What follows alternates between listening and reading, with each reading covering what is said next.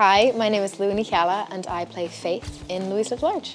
She'd be seen, I think, from outside as the bully, the kind of Regina George of the group. But I think once you kind of strip way down the layers and just see her, she's really just a misunderstood child whose parents aren't really there for her, so she's acting out kind of for attention. So she's not the nicest friend or person, but I think she's just misunderstood. I'm sorry, who are you? In total, I probably wouldn't relate to her too much, but I think as a teenager, I can relate to her and like her life to a certain extent. It's all the mean lines.